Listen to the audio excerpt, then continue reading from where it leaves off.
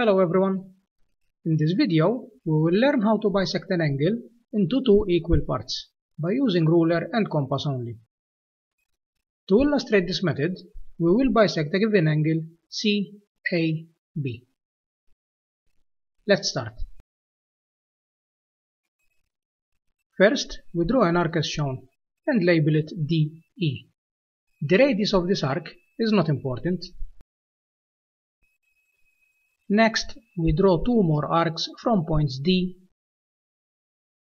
and E. Those two arcs should have the same radius, otherwise this method will not work. Finally, draw a line from point A to the point of intersection of the arcs as shown. This line bisects angle CAB into two equal parts. That is all for this video. Thanks for watching and good luck with your drawing.